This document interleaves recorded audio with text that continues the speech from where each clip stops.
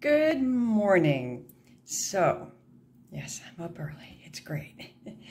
Just get up. If you just wake up in the middle of the night, just get up, okay? Most inspiration happens at that time. Anyway, so today, the first thing that popped into my head after I was doing the mantra of self-ascension, getting my shit together, water.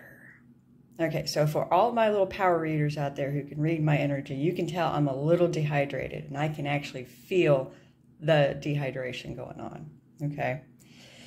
And it's amazing how much we rely on water, and no one is fucking protecting it still. We've got 7 billion people here on this planet, and not a lot of people pay attention to the water, of all kinds of water.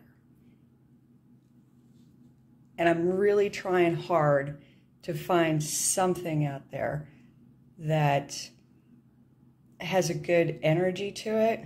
You know what I mean? Again, going back to all you little energy readers who are watching this, because putting my focus there is going to help many generations to come. Our body is composed of water.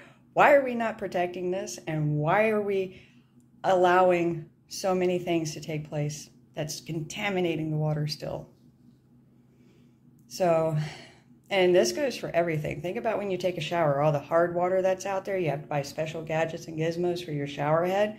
Oh my God. Or how your body reacts to all the chlorine in the water. You start itching or it breaks out and you're sitting there going, oh my goodness. But at least you have hot water. You know, we're capable of doing something, of helping our planet who has nurtured us to nurture back and clean up our mess.